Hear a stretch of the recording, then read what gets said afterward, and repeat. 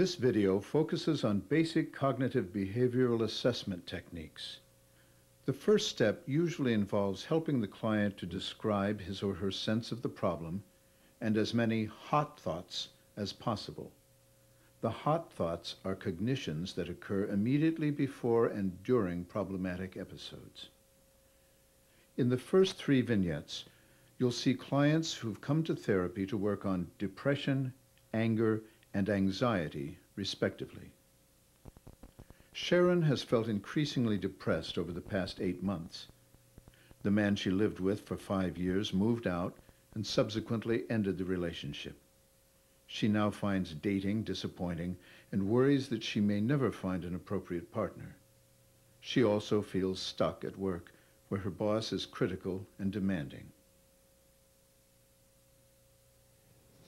Sharon, what brings you in today? I guess I'm here because I haven't been feeling very well. Things are not going very well. I don't feel good. When you say you're not feeling good, what is that feeling? What kind of feeling is that?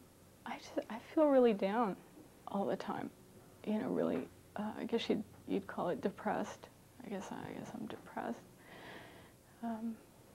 And I just seem to feel like that all the time. Is this something that's been gradually coming on, or is it something that started with an event that kind of set you off? I guess you could say there was an event about 8 months ago. My boyfriend, who I'd been with for a really long time, 5 years, first he moved out, and then he completely broke off with me. And I never have felt all that great, but since then, things have been really bad.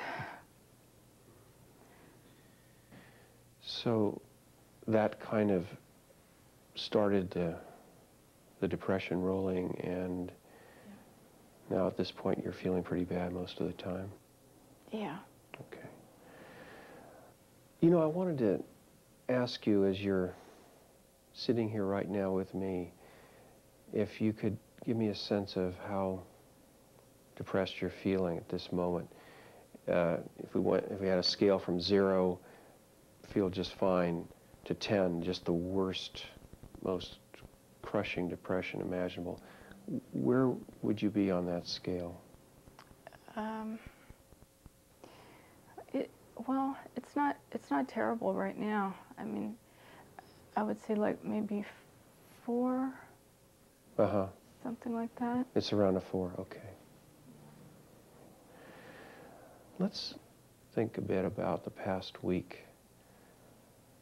Are there times that stand out in the past week where you felt particularly down? In the past week. Yeah. When was that? Well, last week, earlier in the week, you know, I thought I would really like to meet somebody. You know, I don't want to be alone. And you know, I have friends who've gone out with people by looking at, you know, those personal ads, you know, like in those free newspapers. And I thought, well, okay, you know, I could do that. And I started looking at some of these ads, and you know, I saw a couple that looked interesting to me. I don't know what happens. I just start to get more upset. Now, let's go back and see what was going on at that moment.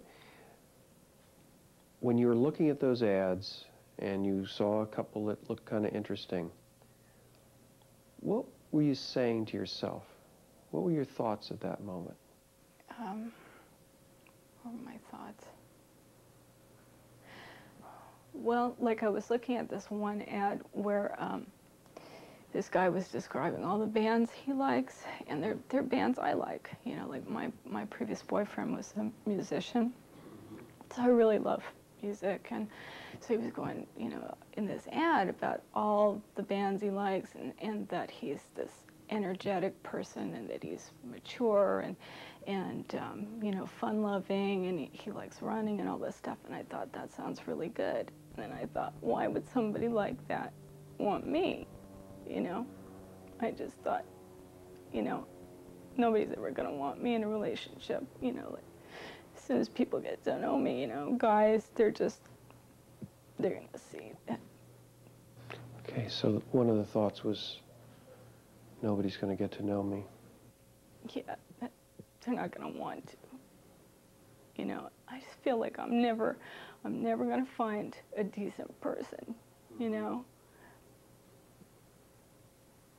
You know, because I think that somebody who I would like wouldn't like me. You know, they're going to think I'm boring. I don't have anything to talk about.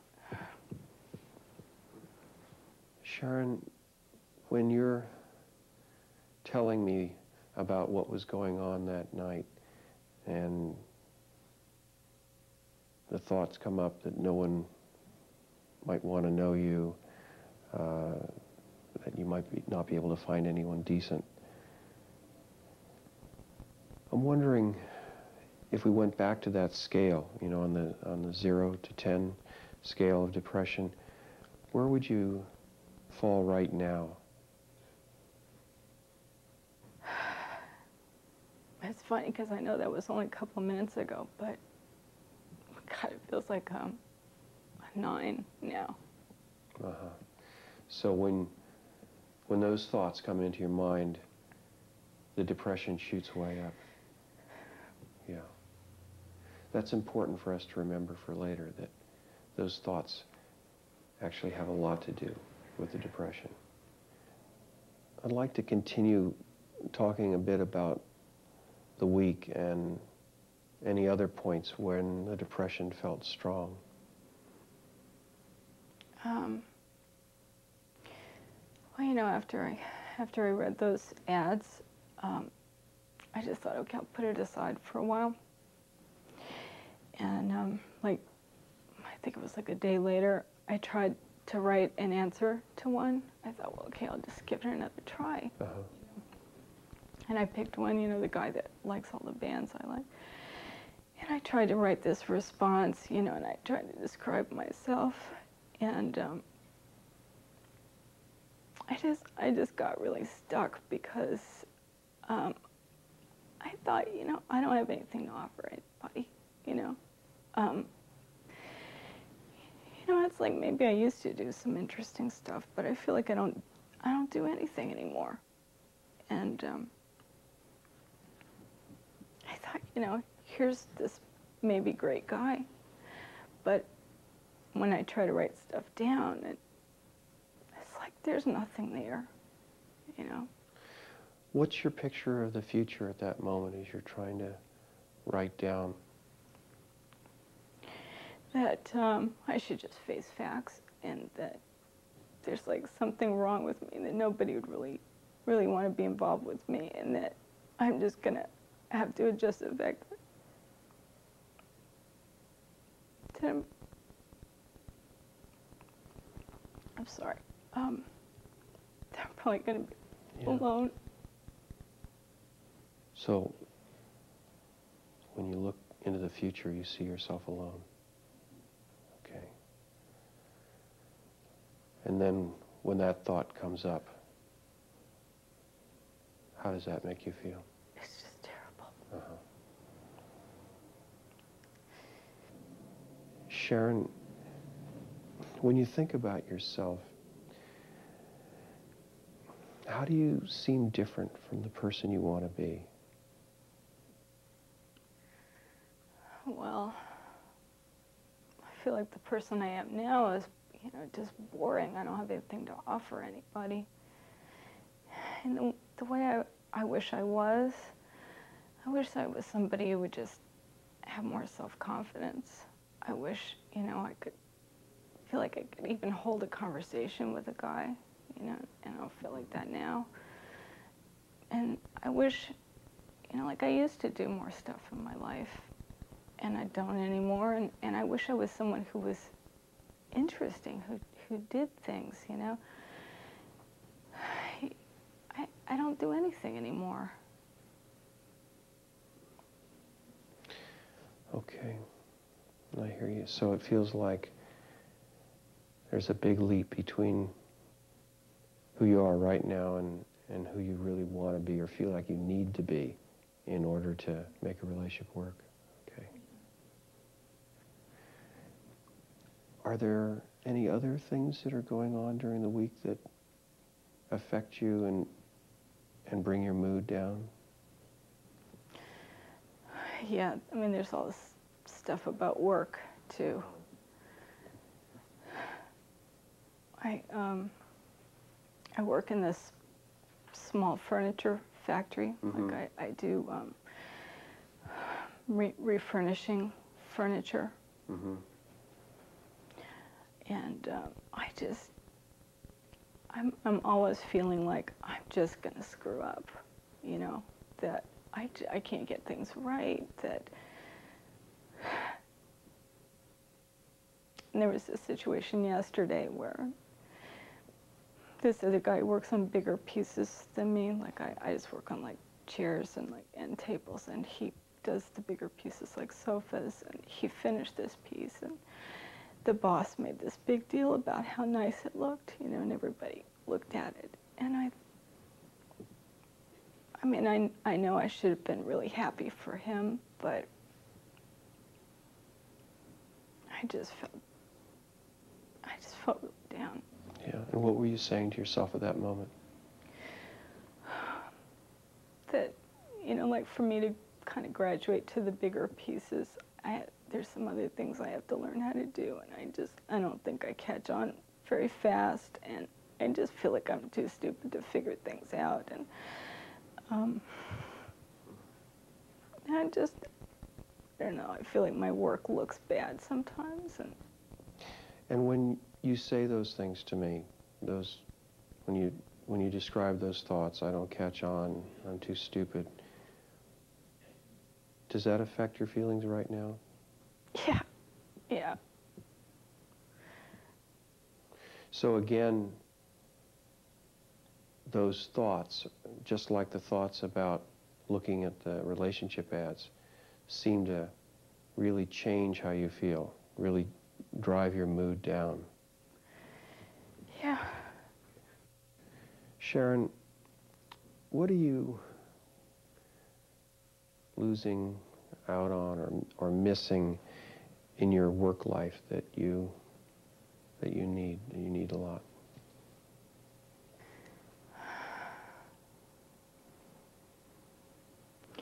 I guess I wish that I would be able to do my work and look at, you know, the finished product and feel good about it, you know, feel proud of what I did, you know. But it seems like I never feel like that. Mm-hmm. So you really want to take pride in your work? Yeah. Yeah. I want to be able to say, I did this job and it turned out the way it was supposed to, and I did what I was supposed to, and you know, I've created something beautiful. And instead you say to yourself, it looks terrible, you know. You know, one of my other coworkers could have done a better job, and you know, his piece looks so much nicer, much more even than my work, you know. My stains look terrible, you know, that kind of stuff. yeah. So a lot of self-critical thoughts come up then. Yeah. Okay. Sharon, so far we're learning quite a lot about the thoughts that are affecting you, both thoughts that affect you in terms of feeling ready or believing it's possible to be in a relationship, and also the thoughts that are affecting you at work. Thoughts like nobody wants to know me, or when you think at work that this looks terrible, anybody else here could have done it better. Those thoughts are really, really pulling down your mood. They're having a huge impact on how you feel. And our job now is to roll up our sleeves and really begin to do something about the thoughts that are making you depressed.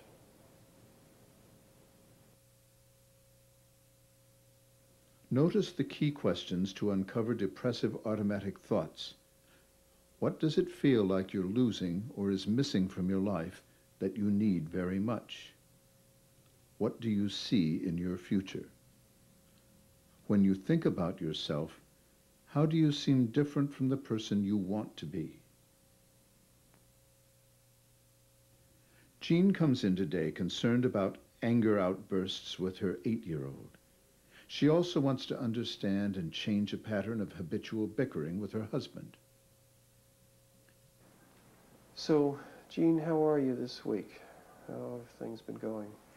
Well, work is much better. Work is great. In fact, I think it's time to move on. I think I told you about the problem I was having getting angry at my family. Yeah, a while back. Well, this week, it was just awful, especially with my daughter and my husband. It's just a nightmare. Uh-huh. Not so much with the baby, but... No, the baby's fine. Uh-huh. Okay, well, let's work on that. Think back during the week to a situation where you had a particularly intense moment of anger with your daughter. Yesterday morning. When? Yesterday morning. Yesterday? Yeah. Uh-huh. Yeah. Okay, what happened? She was hiding in a closet playing with her Barbie dolls, and I was running around trying to get her ready for school, trying to find her. And we ended up being late for school. Okay. So, you know, on a scale of 0 to 10, where was your anger? And how high was it at that moment? Oh, 9. It was really I was far just the chart. furious. Okay. Yeah. Now, just try to put yourself back in the situation. Can you see it? Oh, yeah. You can see yourself running around the house and looking and calling. Okay. What are you saying to yourself? Remember how important thoughts are to feelings and how often they intensify and create feelings. What are you saying to yourself as you're moving from room to room, calling to her? Well, primarily that she's just a self-centered little brat, and, you know, she doesn't care that I'm going crazy, running around looking for her. And, I mean, I was going crazy. I was worried, and I was furious, and she didn't care. Now, when you found her in the closet, how did you perceive the situation? What was your daughter doing that seemed wrong and deserving punishment? Well, she knew we were going to be late. She could hear me yelling around the house for her, and she deliberately stayed in the closet. That's a really key statement. She knew we were going to be late and deliberately stayed in the closet. So it felt to you like she was deliberately causing you this upset, this painful situation of rushing and worrying and so forth. Okay. Because that really triggers intense anger, that sense that someone is doing this to me deliberately. And we need to look at that later and find out a little bit about how deliberate it is and explore that thought. But for now, let's just understand what you are saying to yourself that's setting off the anger. Now, was there any other situation with her this week? Oh, yeah, there were a few. On 2 occasions, I remember her just running around the house refusing to go to bed. Okay. Now, when that's happening, and what does she do? She runs away from you? Oh, yeah, she runs away. If we carry her into the bedroom, or if we, you know, lead her back into the bedroom, 2 seconds later, she just runs right out again. Drives me crazy. Okay. I know how it is. And then there was another incident as well. Not with bed, it was something else? It was something else, but it was kind of similar. We were going to get in the car and go to visit her grandma, and she just ran away. It's the same kind of thing. She just took off. What were you saying to yourself in those situations? What was going on inside the trigger thoughts that were setting off the anger? She's becoming a tyrant. She's she's a little tyrant. She runs this house. She doesn't care about what I need.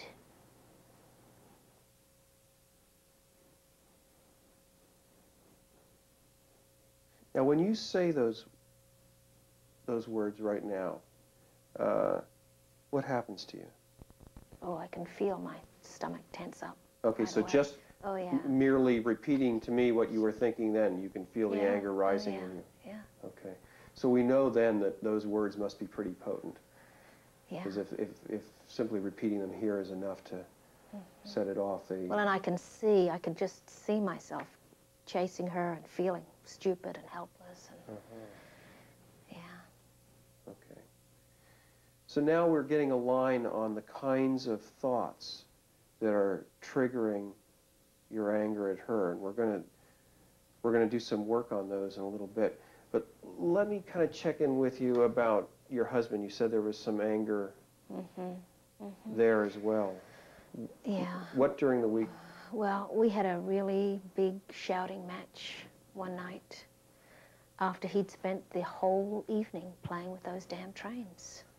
With You know, with he trains? has that, I think I told you, he has a whole model railroad thing, yeah. and he just spends all his time up there. And it just... They're just running around on the track, and he's... Yeah, he's got a room for it, and he just blows it. And so he just, you know, dinner is over and he's up there.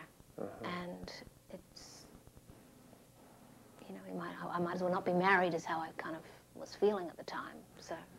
Was that one of your thoughts? Oh, I don't know if I really thought that. I mean, I felt that.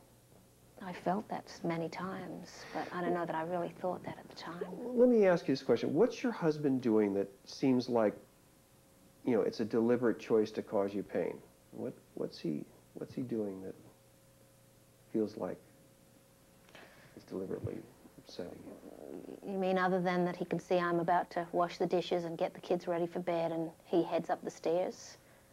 I mean, you know, it seems like the whole thing is a deliberate choice on his part to leave me with all the work. Okay, so is that what you're saying? Is that he's sort of deliberately leaving you with all the work while he goes and has fun? Yeah, oh yeah. Okay. Yeah, I end up doing everything then. What else are you thinking at that moment when he goes trundling off to run the trains? What other thoughts are in your mind? I don't know that I'm really thinking anything. I mean, I know I'm feeling furious. But... Okay, well, let's see if we can get a line on that. Can you go back into that scene? He's already kind of disappeared up the stairs. He's been up there for a little while with the trains. You're busy getting the kids ready for bed and doing things, keeping the house together. Now, I want you to kind of visualize that situation. He's been gone for a while. You're moving around, doing things, getting the kids ready, tending to the various issues and tasks of the evening. And now, do you have that pretty clearly in mind? All right, now we're going to roll the camera backwards. We're going to go backwards, just like we're watching a videotape. We're going to go backwards, all the way back and back, past even the point where he gets ready to leave and go upstairs. Continue to roll back to the very first moment when you started to get angry, back to the very first thought you had that started to trigger your anger. Rolling the tape back, continuing to go backwards now.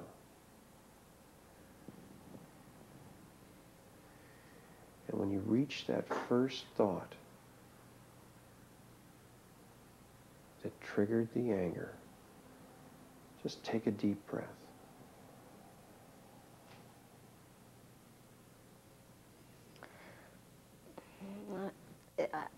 It's a little fuzzy, but... What are you hearing? What are you hearing yourself say to you, internally? There's something about kind of wondering if I'm going to see him tonight, or, you know, there's something about just kind of that expectation that he's probably going to go up again.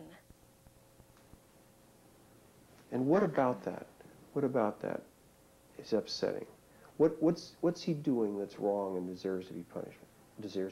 What's he doing when you're stuck wondering if you're going to see him again? What's he doing to you that's wrong and deserves punishment? Well, I guess right at that second, not really anything. I mean, he's just, usually that starts, we're sitting at the table having dinner and I'm kind of just expecting him to. Oh, I see. Go So on already up. before he leaves, you're wondering when he's going up. And what feeling does that bring up for you? Some kind of resentment. Mm-hmm. And what's the thought that goes with that resentment? Wondering if he's going to go up, and maybe Sort of he's going to do it again. He's going to do it again. Mm-hmm. And what's the it? Leave me. He's going to leave you again. Mm-hmm. What happens when you say that to yourself? He's going to leave you. I feel my stomach again. Uh-huh. What does it mean to you when he leaves you? When he leaves you to go upstairs, what does that mean? What is he doing to you?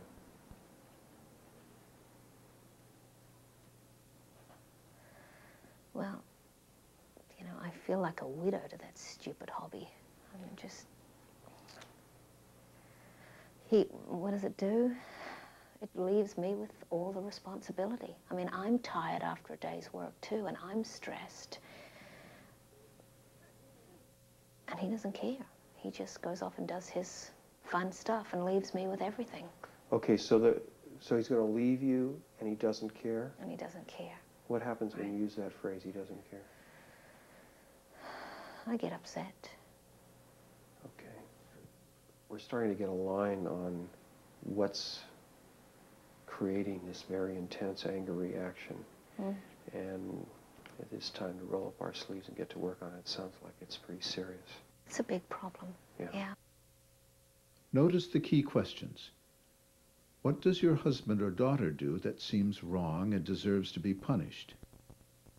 What does your husband or daughter do that seems like a deliberate choice to harm you or cause you pain?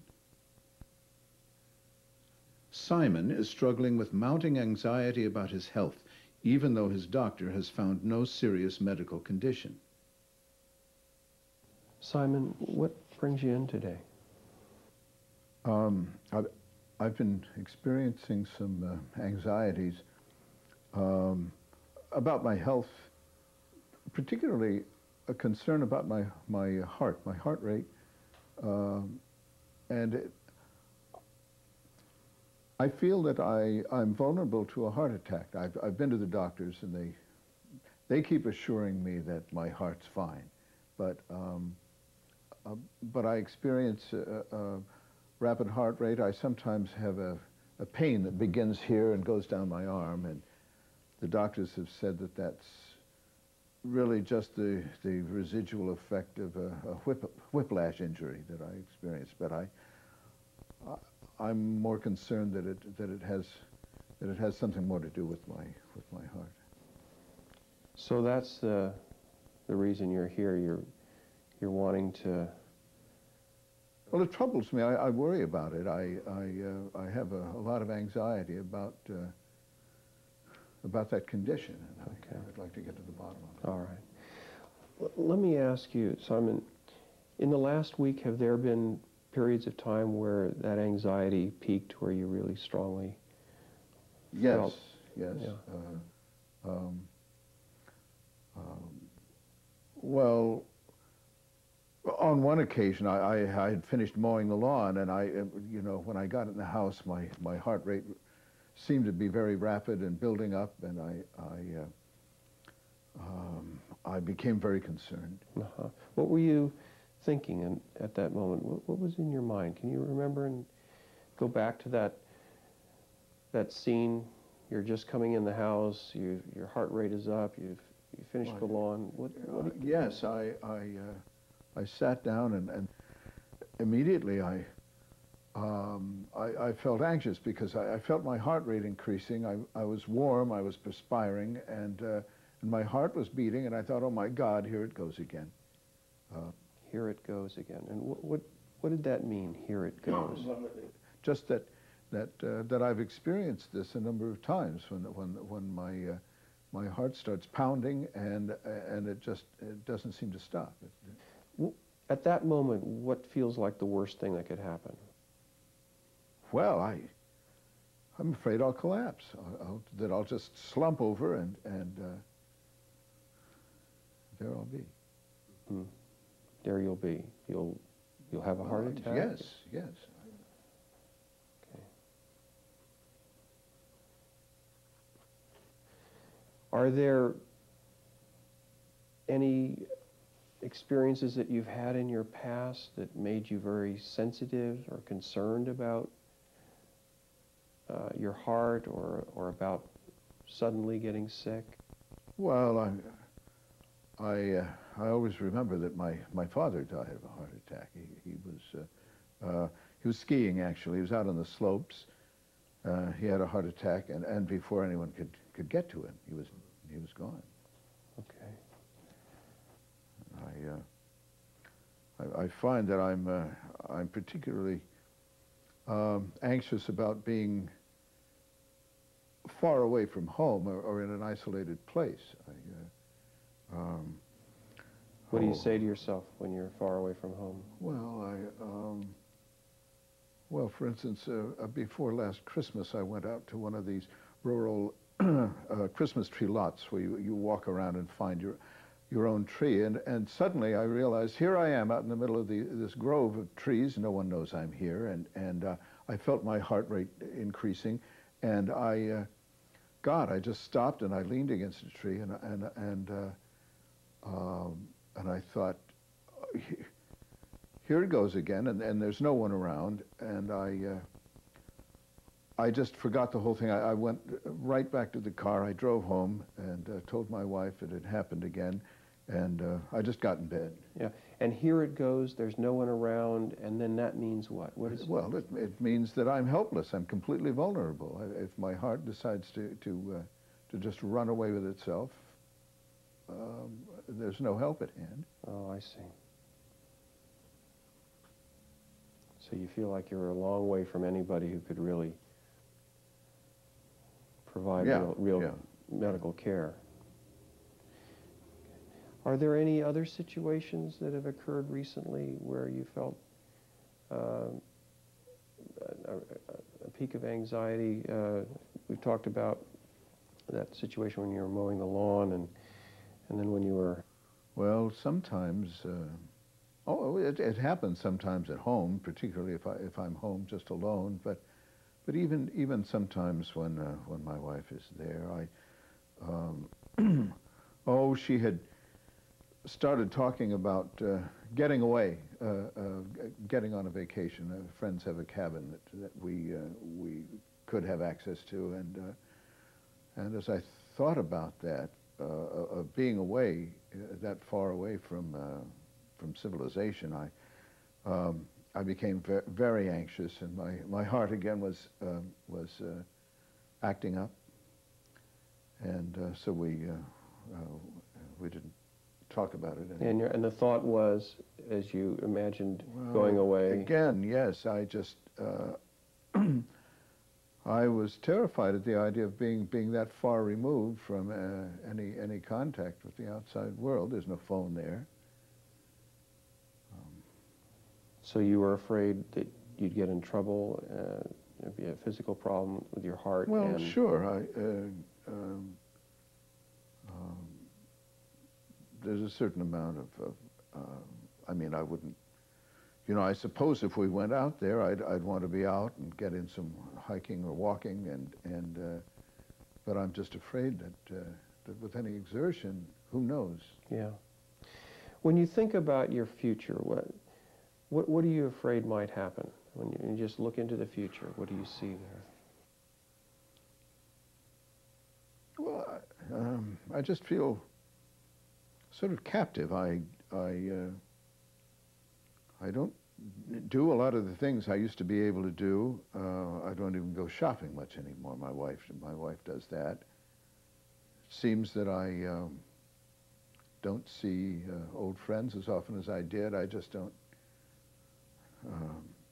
I don't like going out. I don't like getting away from the house that much. So when you look into the future, you just kind of see yourself closing the doors on your life and just becoming more shut off, shut down? Yeah, I feel that I don't really have a life this way.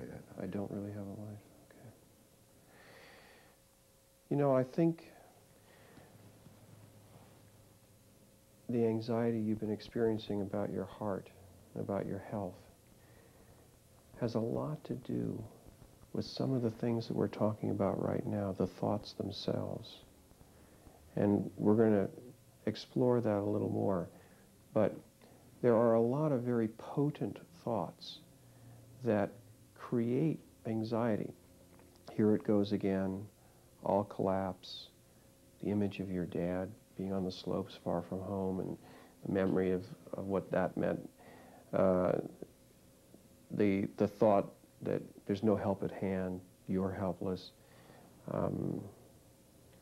far from the outside world. All of those thoughts have the effect of raising your heart rate, making you feel more vulnerable, more alarmed. And it's these thoughts that could be having a big impact on the anxiety and on the symptoms that feel like heart trouble. So it's something we need to explore. All right. Notice the key questions. What are you afraid might happen in the future? What's the worst thing that could happen? The session with Simon now continues through a longer PAC assessment. PAC is a three-part assessment protocol that defines the problem, the antecedents, and the consequences in a presenting issue. Having learned about some of the emotional and cognitive aspects of the problem, the therapist now explores any specific behavior associated with the problem, as well as physical sensations contiguous with the problem situation. Now, let me ask you this.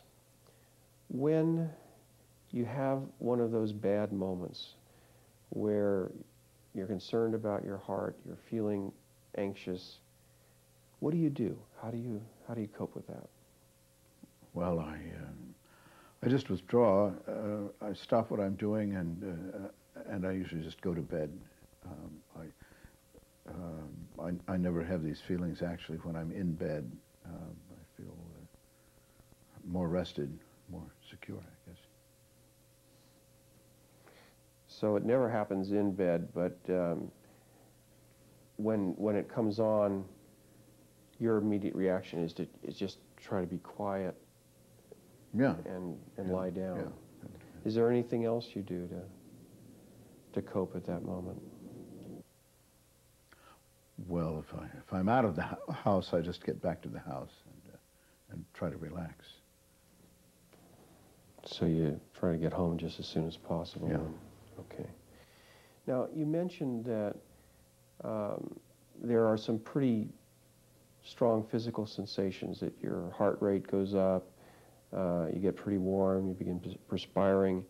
Is there anything else that goes on? Well, I feel a little sort of electric sensation down my back, down my spine. Do you have any thoughts about that when you feel that electric sensation? Is there? Well, it's uncomfortable. It's a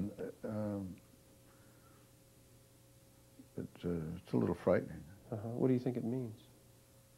Well, I think it's a warning signal that my heart's.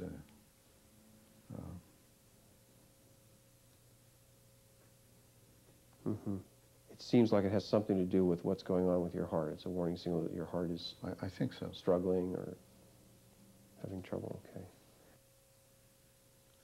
Now the therapist explores the antecedents, the conditions and circumstances that seem typically to proceed or coincide with the occurrence of the problem. Questions focus on when in time the problem occurs, where, after what, and with whom. Again, there are questions about emotions, thoughts, behavior, and sensations. But the focus this time is on what occurred just before a problem sequence. Let's go on now and talk a little bit about what's going on just before one of these episodes occurs, just before you become kind of anxious and concerned about your heart. I want to get a line on kind of the circumstances that lead up to one of those spells. Is there any time of day that this is more likely to happen than any other? I don't think so. It can happen unexpectedly, almost any time. Again, except when I'm actually in bed. So it doesn't happen at night? No.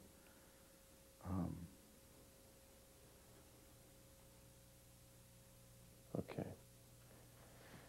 And is there a situation, where you're physically present in some situation, like it's more likely to happen at home, or it's more likely to happen away from home, or it's more likely to happen in the backyard, or? Oh, I think it probably happens most often at home, but I'm home much of the time. It also tends to happen if I'm in an unfamiliar place somewhere rather far from home, sometimes driving. One of those situations where you feel like you're a little far from help. Yes. Yeah, okay. Okay. Is there anything that might typically be happening just before one of these spells? Is there anything that's going on that sometimes leads up to it? Now, you did mention that you were mowing the lawn. Is there? Well, sure. Any strenuous activity. If I've walked down to the corner store to pick something up and I'm in a hurry to get home, sometimes when I get back to the house, I feel that my heart's agitated. Mm-hmm. So anything that might raise your heart rate, any kind of exercise? Yeah. Okay. Is there anything else that sometimes occurs just before one of these episodes? Any kind of problem or situation that comes up with another person? Possibly, if there's some disagreement with my wife, for instance, it might prompt it. Mm-hmm. Is there any particular kind of a disagreement that would be more upsetting than others? Well, if she feels that I'm not getting things done around the house, or again, if she starts pressing to get away, to get on vacation somewhere. Mm-hmm. Okay, so when you feel pressured to do something, to get busy, do work around the house, or to leave and go someplace, pressure from her will sometimes set the... Okay. Now, is there anyone other than your wife that this happens with, where you feel these symptoms and the anxiety?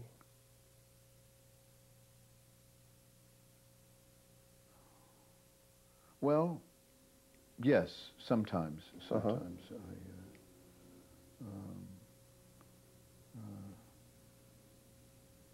But I don't remember a specific instance.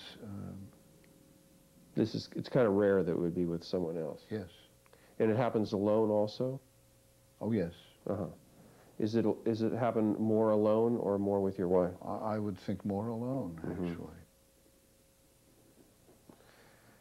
Okay. Are there any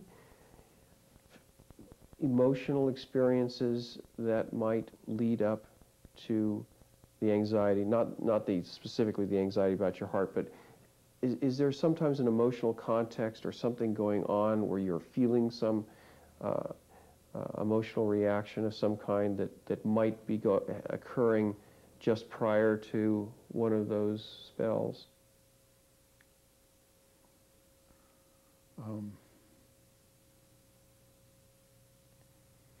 Possibly when I'm just when I'm feeling pressured, if I feel that I'm not getting things done that I normally would, or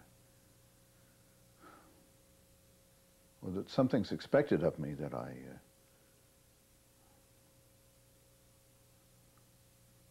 not aware of or not dealing with. Mm-hmm. Okay, so again, it's that sense of pressure and some sense of anxiety that you've got to respond, you've got to do something, you're expected to do something. Yeah.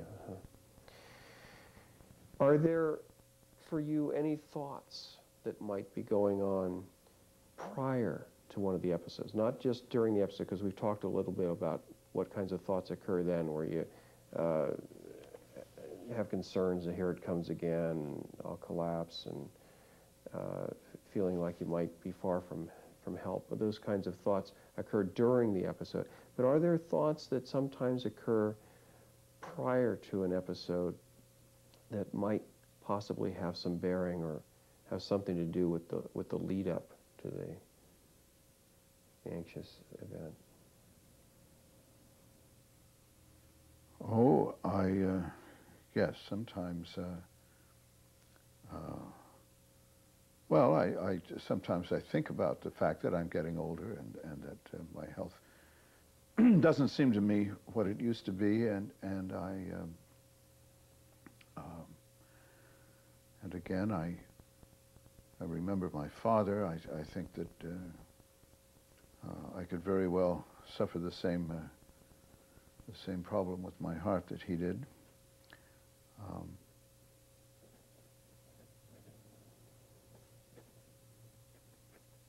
Are these the kinds of thoughts that might be going through your mind, say, before going out to mow the lawn or before going down to take a walk to the store, or are there other thoughts that might also be in your mind then? No, I think before I undertake things like that, I may be feeling more positive. Mm-hmm. Do you worry about exercise before you get involved in it? Do you worry about mowing? Or? Sometimes I do.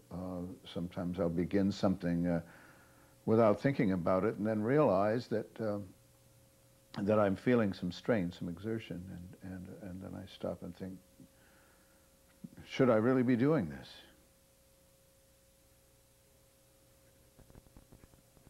So the experience of exerting and doing sometimes will bring up thoughts even before the anxiety about your heart. Just some I'll stop and consider sense of vulnerability. Whether I should be stressing myself that much. Okay.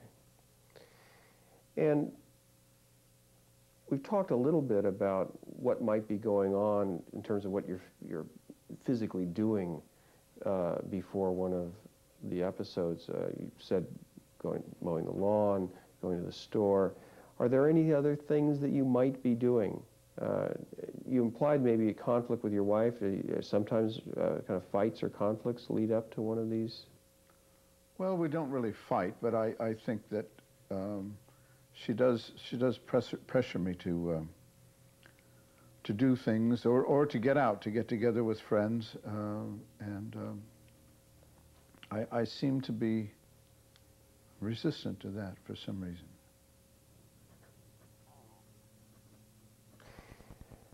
And we talked about some of the physical sensations that go with the worry about your heart, feeling hot, feeling your heart rate go up, and that electric sensation. Are there any physical sensations that might occur before any of the real anxious episode? Are there any things that might kind of set you up for that episode that you're noticing that are happening physically for you? I mean, for example, feeling more tired, or perhaps feeling hot on a warm day, or Oh, I tend to feel just tired and a sense of exhaustion, drained, and of course there's the physical, the pain I told you about that begins here in the neck and goes down my arm. That's there usually. So that pain is there very frequently when you have one of these anxious Very episodes? Very often. Would you say that 60% of the time you have the pain, it turns into one of these anxious? At least half the time. At least half the time when that pain is going on in your neck and shoulder and arm, it eventually leads to one of these episodes. Yeah, and the thoughts that go with that pain are... Well, I associate that with my heart. I just think that that's a precursor to... Okay. Now the focus turns to what happens after the problem occurs. The emotions, thoughts, behaviors, and sensations that a client experiences in the wake of the problem sequence. Also included are interpersonal consequences, how relationships and interactions change, and new indications of avoidance. Consequences are often maintaining factors that can reinforce and support the recurrence of the problem. Now I'd like to kind of turn our attention to what happens afterwards. The aftermath, the consequences for you of some of these episodes, these anxious episodes. After you've kind of calmed down and some of the worst of the anxiety's passed and your heart has slowed down and perhaps you've rested for a while, I'm wondering what you might be feeling then emotionally. What's happening then? Oh, I feel sort of that I'm a victim of this condition, that I'm always vulnerable, that I can't really prepare for it in any way, and I feel that my life is constrained, restricted, and that sometimes it seems like it's just not a life at all. And what is that emotion? What is that feeling? Oh, it's... when you're aware of being constricted in that way, a victim of the condition, what is the feeling? Frustrating. I feel frustrated and depressed. I see. Yeah. It's hard. I can see that. And are those the thoughts, too, that go along with the aftermath? Just the sense of your life is constrained and constricted, there's no life at all? Are those the thoughts that might be in your mind Yes. at that point, say laying in bed or just getting up after resting? Are there other thoughts that are in your mind as you get through one of those episodes and you're a little calmer? Oh, well, I'd like to change it. I just don't know how. Doctors seem to have no advice. Mm-hmm. So is there a specific thought about wanting to change? Well, I thought I needed medical help, but they tell me that it's not a physical problem. That's why I'm here. I see. So some of the thoughts then in the aftermath are, how can I get the medical help I need? Is that? Yeah. Okay. What do you do then? You've rested for a while, your heart rate has slowed, you feel a little calmer. What happens then? Oh, I read or turn on the television. So you do something rather slow and kind of sedentary.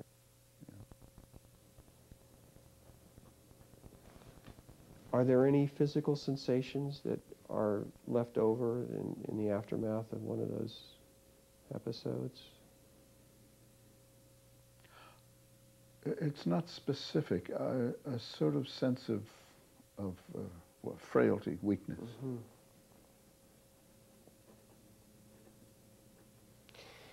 Now, what happens with your wife? I mean, are there consequences for the two of you when you are going through these struggles and worries about your heart?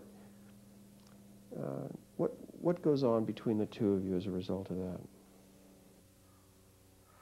Well, I think she tries to be sympathetic, Mm-hmm. but she doesn't really understand it. She knows too that the doctors have said that my health is good, and I think she's impatient sometimes that I have these concerns. Mm-hmm. So she's impatient. How does that get expressed in your relationship? Well, she's not a nagging person, but I sense her frustration that we're not doing things that we used to do. We don't see our friends so often. Yeah. We don't get out. Is she taking over some of your responsibilities at home? Is she Yeah, she does the shopping. She takes care of the house. She even suggested mowing the lawn, but I said no, just leave it. I'll get to it. Uh-huh. So she's kind of jumped in and handled some of the things that you used to handle. Yeah. Uh-huh.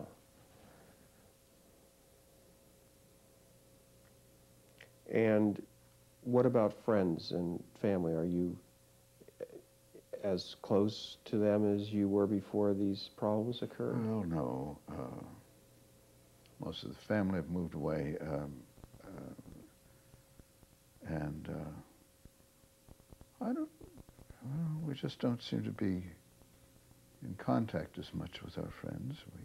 Is that something that's happened since these episodes began? I think so.